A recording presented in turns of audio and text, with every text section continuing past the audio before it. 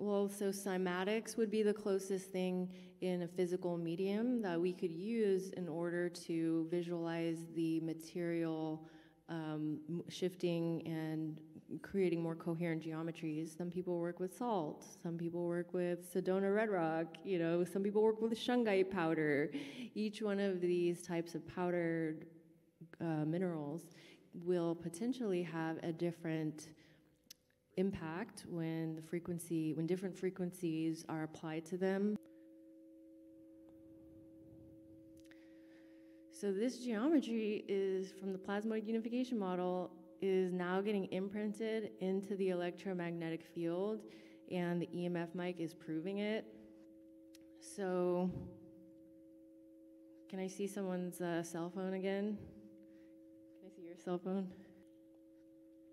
And then we'll just put the phone into the field. Look at that. So this is your brain. This is your brain on EMF.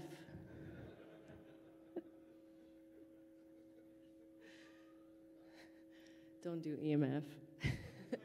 Just kidding. You can do it. Just, you know, create some boundaries. Right. Yeah. Yeah, nothing new under the sun. Sorry? With permission of the owner. Can we pass this around? Okay, yeah, so you're the one who came up with the idea. It's your responsibility if it goes missing. It's such a special thing, and I have to thank the Matsumoto family for entrusting me with the project.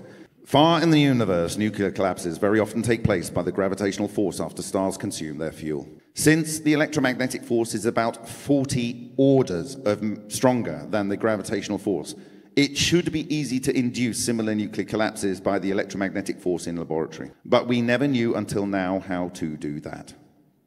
Recently, the author, Dr. Takaaki Matsumoto, discovered a nuclear collapse which was induced by the electromagnetic force in laboratory during studying the mechanisms of so-called cold fusion phenomena.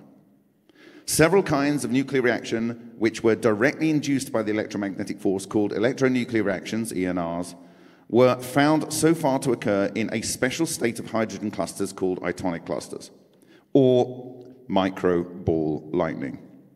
The nuclear collapse was one of the most remarkable reactions among ENRs, called the electronuclear collapse. Furthermore, very amazingly, completely broken materials by ENC were found to be regenerated to thin tubes and films of conventional elements such as carbon, oxygen, and iron. The latter process is called electronuclear regeneration. So those are your crenellated spheres? Okay, on the subject of the crenellated spheres. In several systems, if you have, at the bottom of a yin vortex, you are, in my view, at that point, you're twisting the ether in such a way that at that point, it starts to unravel matter. So in my presentation, I showed you this structure where I placed a Marsa gas, which has a special component in there, which is released when you burn the gas, and that produces this magnetohydrodynamic structure, and it has a vector down to a point where there's like, it's a torsion field, and it has a focus where in the structure of the physical vacuum at a quanta scale on a toroidal level above, there's the interaction between that vector and the toroidal vector of the structure of the physical vacuum above, okay? And at that point, it literally unwinds matter, and that's the yin pulling force. It desires to take from the environment to create life, okay?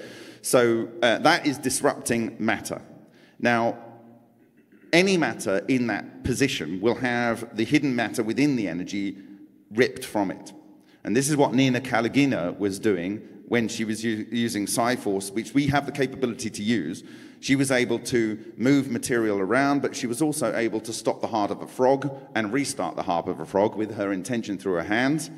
And then when one of her colleagues said, well, you know, I'm not really believing this, you know, try and do it to me, she did it and sent him into cardiac arrest. And they had to do CPR. So that's extracting chi. And it's just sad because there's two horrendous weapons that are possible with this technology that almost certainly have been developed, and you don't know it's even possible, but in certain circles it's just accepted as part of things you can do, right?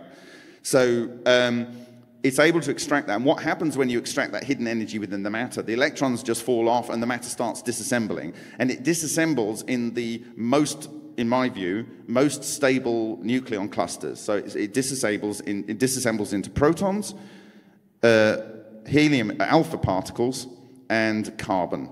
So because you're changing the distortion of the physical vacuum, and all energy comes from difference in change in the distortion of the physical vacuum. It doesn't matter whether it's chemical energy or nuclear energy. Okay, but I can tell you our experiment called Ultra Experiment, it's highly well defined. A 3-year-old can learn to conduct it and do the experiment within 7 minutes. It works 100% of the time if you follow the instructions, and you get lighter and heavier elements, and I wasn't blown up. It's called the least action process, right? So the yang side, that's the brighter light in your Masonic temples, the sun force in all of the ancient religions, right? The swastika, right? That disassembles and unwinds the trapped light, okay? Then it can be unwound in such that the connection between the clusters in the particular nucleus fall apart based on their strength of binding. Okay. Then it goes through a wormhole, which is in page 91 in Matsumoto's book, which he worked out from 11 years of his research. Okay. Goes through the wormhole, comes through to the yin. So the yang is disassembling matter. It goes through a wormhole. It's not interacting with any matter. This is literally able to go through all of the matter you can possibly imagine without interaction. And the wormhole connects the center of the yin to the center of the yang? Yes. You getting it? And on the other side, on the yin, it assembles matter. So there, in this particular experiment, which I think ran for 90 seconds or 300 seconds, one or the other, on that particular side, you don't want to run it long because it gets confused. This is confused, right? There's lots of experiment things that went on all over the place over and over and over again. So it ends up being homogeneous. It just looks like rock. Okay? So it comes around the other side, and on that side, inside the Vesica Pisces, inside the golden ratio line, there is exactly a 2-arm spiral galaxy structure, which was replicated by other parties. And inside those places, but it's not that the Magatarm is up here and then the other side it's down there. It is the 69. It is the yin-yang, even on that level. It literally looks like a 6 and a 9. On that side, there was calcium and no boron. So if it's a contamination in the system and both vortexes are the same, you should see calcium and boron here and calcium and boron here, but you don't. You see boron here with no calcium, which is aluminium minus oxygen, and over here you see aluminium plus oxygen, which is some isotopes of calcium in the absence of boron, and that is the yin side, the creative force in the universe. You literally cannot have a universe which does not have yin and yang. And because it's fractal, every yang has a yin and a yang, and every yin has a yang and a yin. Okay, there's female in all of us, and there's male in all of us. Get over it. All right, thank you. Okay. So, the least action process defines that you are reorganizing the nucleons in a way that doesn't involve the Coulomb barrier. It's irrelevant. Forget about it. Right? Forget about it. And it comes around the other side. And so you're taking apart matter. That has energy. It's captured and it's released in the reorganization of the matter on the other side. There might be a net-net. Characteristics of ball lightning, you find them in crop circles, and you'll find them in comet sort of impacts where there's the same multi-axis shear, and they're producing these things. So they're concurrent, with everything else. So can I finish the question? So I was wondering, is it potentially that one of the spheres that was welded could have contaminants of a magnetic material, and that's causing the isopotential lines to steal the plasma, increasing the heat on one side? Because you did say, like with magnets, it can... No, what's happening is, remember, there's two things happening inside. So it's counter-rotational spin. Yeah. So you've got the vacuum pulling through your water in its gas phase, pulling through plasmoids, right? Mm-hmm. My theory on it, I think at the moment it would be brave for anyone to state an absolute, right? Because even though I've been working on it, it's still everything I think's a theory, and it fits into my theory. But what I believe is that the plasmoids, when they come, when you have the exhaust gas interacting with the plasmoids coming through on the inside sphere, there's a point, and it's almost a sort of a linear point where the temperature changes. I believe that that is because as it's coming out of the exhaust, it interacts and to build up the charge in the plasmoids that are actually coming through. And once they're built up to charge and big enough, they steal the heat. That's my theory. You know, like they actually get to a point where they're absorbing the heat.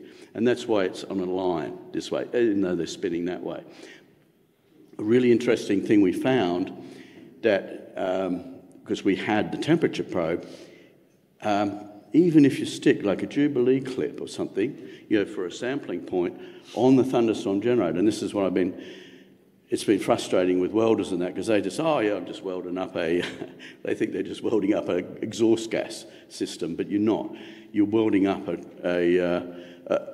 a violin, right? So the transitions have to be right, and there has to be a lot of attention to detail, so you don't have any points at which you are discharging, right? And the polar annealing process is to get rid of those anomalies. Because what I wanted to do was have everyone have the same thunderstorm generators. We intend to put 25 of them around the world. I think we've got about, and Bob's got, I think, 6 or 7 homes for the new batch. and we've made homes for the previous batch around the world, so people do independent testing. But it's so important with the original tests that everyone's testing on the same prototype. Because we've had sort of people go, oh, look, this thing doesn't work as it should, and say, well, what's it made out of? Is the first question. Oh, well, I can't weld stainless steel, so I did the steel. What could possibly go wrong? Well, it's not stainless steel. So, it's not the catalyst it should be. Because it's got its own electromagnetic field, and it's not a normal field, right? And because it's so sensitive, but you also, when you put that on, you're changing the frequency. If you put a clip on it, or you put a bracket on it, right, to earth, that's deadly. The one good thing about the generators, they're sitting on rubber, which insulates, because the plasmoids will go to earth. They'll go to Mother Earth, right? They'll go to ground, right? So the insulation is a very important factor, not to short-circuit it. And the subtle thing, we went to a lab in North Carolina State University, and what they did was they added a pipe which changed the frequency, and then they put it in the fume cabinet, and the fume cabinet is grounded to earth. Right, and they say, why does it work, Malcolm? I said, send me a picture, because I knew what had happened. You don't buy a violin or, say, a slide trombone and then change the side of the slide, the length of the slide, and expect it to operate in the same manner. This is tuned to the exact frequency it needs to be. If you take the 10 most abundant elements on the Earth, oh, well, when we run from the water and we do our cavitation, we find the 10 same in abundancy, the same abundancy as you find in the Earth. As above, so below. It's absolutely extraordinary. And it's so simple. Yeah. But here we have the Hutchison effect, right, which is demonstrating that colour. Right?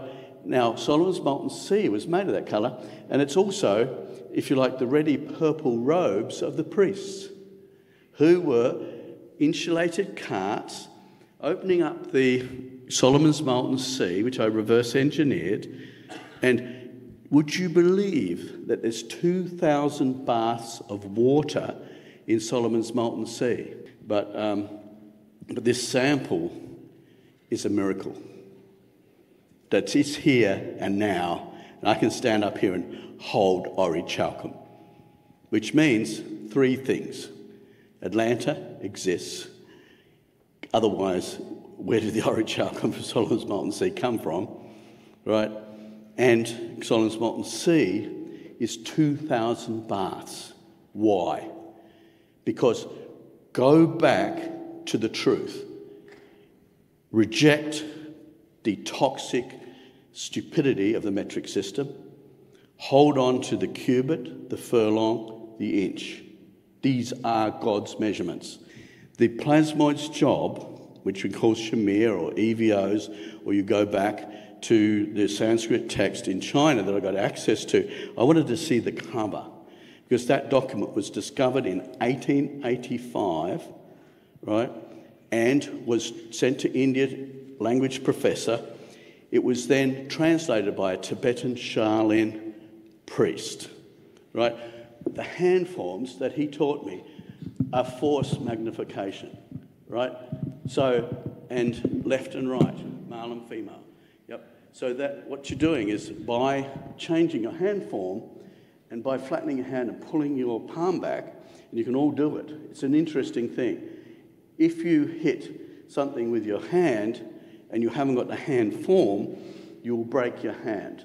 But if you restructure your hand, you're putting, if you hit a fist, right, that's 20 times more volume, or 20 to 30, depending on, you know, what your geometry is. But if you can focus all your force in one inch punch, then in that point, solar plexus, right, or what you're doing is a force multiplier. That's 20 or 30 times more powerful than a punch. Simple geometry, simple fact. Yeah. So basically, and also part of those techniques was, I said, the frequency lifting rocks. But in a meditative state, my teacher would levitate himself. But the point is that with this, with the Solomon's Molten Sea, the units of measurement, which you have to be very mindful of, and the volume relates and the angles relate to its frequency. This is a time crystal. It's an imploding structure that we lost, and you can get it from first principle. But what's the truth? The truth is that Solomon's Molten Sea is 2,000 bars, 72 hin in each bath. It's 144,000. It's the enlightened ones. The enlightened ones realised that Solomon's Molten Sea was charging the Ark of the Covenant, and the Ark of the Covenant is 2.5 cubits by 1.5 cubits by 1.5 cubits, which is 5.625 square cubits. Why did Nikola Tesla measure out the exact volume, but Nikola Tesla weighed out the copper first, right, and then made the wire from it? And he had the same copper block from the same, you know, because not everything's the same, from the same pot of copper pouring out two exact cubes, and you have to match it. It's the subtleties. So what I'm saying is there's a relationship between why was it so important that before they made the Tibetan bells, and my teacher, Tibetan teacher, made me go through that process meticulously, because then once I'd got the exact volume, right, using a square, then we melted it down and made a Tibetan bell. Ka-ching. Boom. Right? Time, volume, frequency. The thunderstorm generator is the most sophisticated machine ever seen on the earth. Going back to my time in China, when I found the document that Oppenheimer used to build the atomic bomb that was found in a cave in China when the earthquake happened, the wall collapsed, that document was then translated and taken to America. I stayed in exactly the spot where that priest, monk, did all his work and had the ashram originally, and that's where I got my downloads. Exactly the same time, space. That's where you have sacred points. But the main thing is, if you go back, the further you can go back in time, as Oppenheimer did. He wrote 2 books on Sanskrit. Tesla was taught by the guy that interpreted those scripts. So basically, the sequence of events was that For the Environmental Protection Agency, our business partners have the environmental people coming in doing samples. They then would have the results come in. They'd have to certify every month that they're meeting the EPA standards.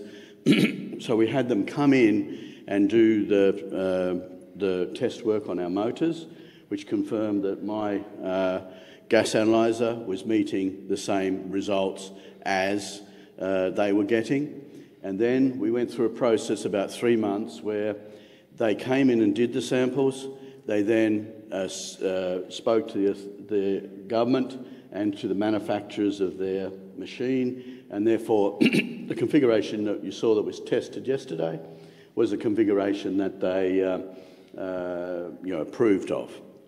Now, so it means that they were then coming on the 28th, so we redesigned to their specification those points. Yeah, well, it's a bit 2 weeks before I came to this conference, as they always do, they trashed my website. Oh, okay, Yeah. okay. So, and I apologise for that too, but that happens, that's been consistent. Gotcha. This time it was a bit more malicious because not only did they crash the website, it was a lot deeper technically. Okay. So they corrupted all the files, the videos don't play, so I had to go back, and I haven't had time because I've been trying to prepare for this conference, to go back and fix things. So